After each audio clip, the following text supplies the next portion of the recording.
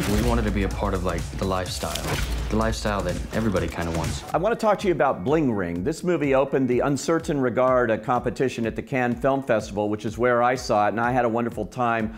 I think it's a really smart and sharp little comedy about how vapid our popular culture has become, and it's in the hands of Sofia Coppola, the director, writer who did Lost in Translation and won an Oscar for her very sharp, bright, and funny screenplay for that movie. But that movie was known for its subtlety, and I think Bling Ring also makes a lot of subtle statement on the way, we're this fame-obsessed society we are all a part of now. What's great about Bling Ring, the story is true. The names have been changed, but the story's true. It's about a group of Valley teenagers here in Los Angeles who are obsessed with the celebrities of their time, Paris Hilton, Lindsay Lohan, all of these quasi-stars. And on the internet, they learn their addresses and they actually decide to go and invade their homes, stealing basically $3 million of jewels and money and cash, whatever they find in these homes. It's an ongoing operation that these kids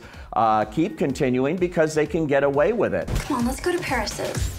I want to rob. And they're very brazen in what they do. And this is all true. This all happened. A lot of them are still serving prison time now. I ran into Paris Hilton in Cannes. I talked to her about this movie, and she said if it was her, she would have gotten 10 years if she had done this. She was a real sport here, though, and she allowed them to use her actual house. So when you see them robbing Paris Hilton's house in this movie, it really is Paris Hilton. What I liked about this movie, it's got a sly statement on basically what's happening with the youth of today, the vapidness. I couldn't tell who was more vapid, who was more of a blank.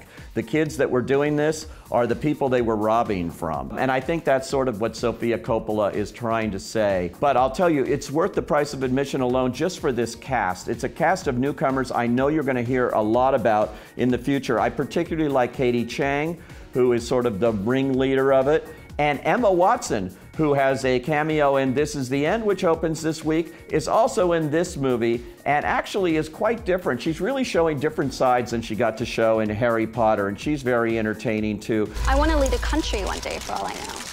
The whole cast is terrific, and a special shout out to Leslie Mann, who's a wonderful actress who plays her mother in the movie. Anyway, I think Sofia Coppola is to be given credit for this. This was once made into a television movie, this same story, but it was totally screwed up.